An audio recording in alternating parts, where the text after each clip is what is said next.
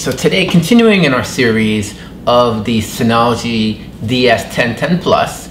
Now, you got your system up to date to the latest firmware, which is Synology DSM-5. It's fully optimized, it's operational. You added your RAM.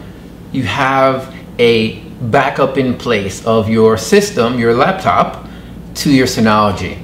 But what happens if your Synology dies? So you need to have a secondary backup done, and that's what we're going to talk about today. Coming up.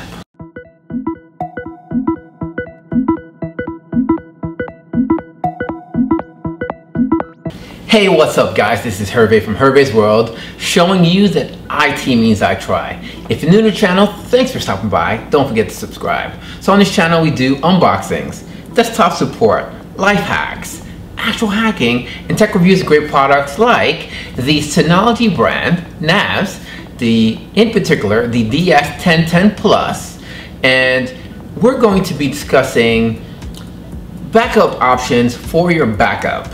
Now remember, RAID is not a backup, it's just a redundant aspect of your disks. It's not a backup, so we need a backup, and that's what we're doing today. Anything we discuss, you'll find round and bottom right over here. Let's get this thing going. Okay, let's take a look.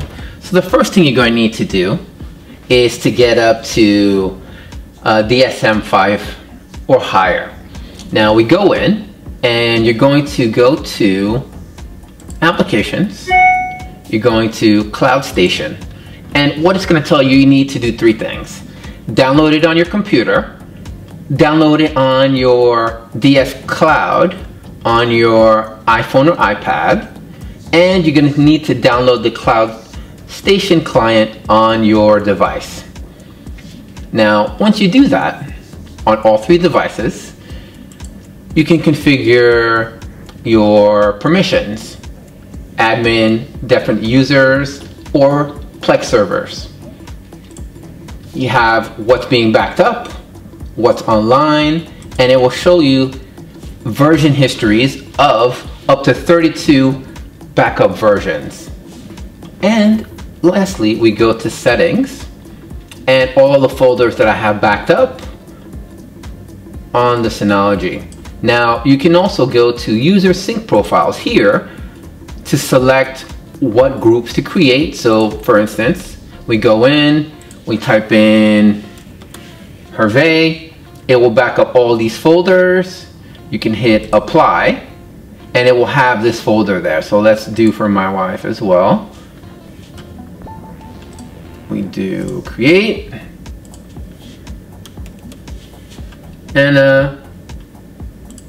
then we can hit cancel for autofill. Applied here, you can select enabled for all the user groups associated with that folder, and user, we go here and you do the same thing to apply, make sure it's selected like so. And that on this version is as simple as that. Next, we're going to go to the phone, and let me bring it closer for you to see.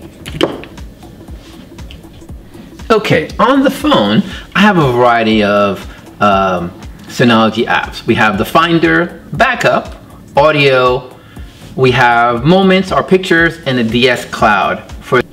Okay, so first thing you do is you select the folders to sync.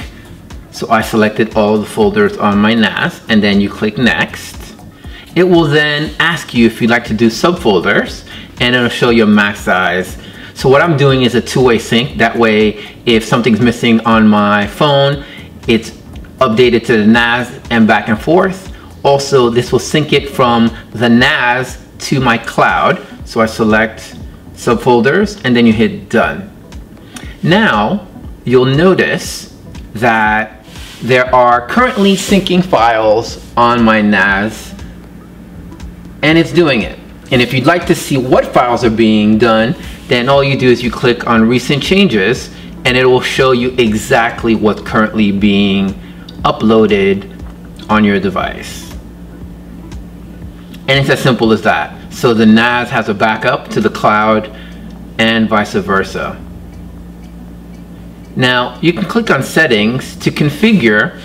I do Wi-Fi only syncs. You can verify certificate if you like. If you like the geofence, you can also do it. You can configure a passcode, but it's not necessary because I have it enabled with security. And all we do is wait for it, and when you come back, it will show you the exact number of files that are being configured, and it's as simple as that. Okay, so there are a couple caveats to note. You have to enable DSM-5 and higher.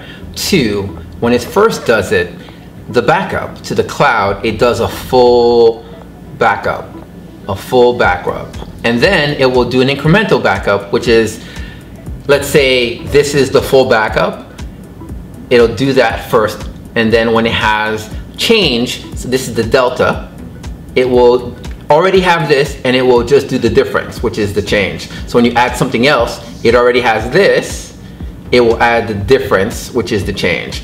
So full backup, and then it does an incremental differential to your cloud. So it's a very good system. It's going to give you flexibility of all your pictures stored in one place, all your file structure stored on your NAS. But what happens if you have a fire, or your NAS gets blown up, or drives die?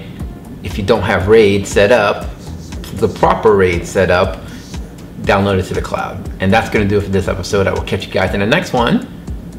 Peace.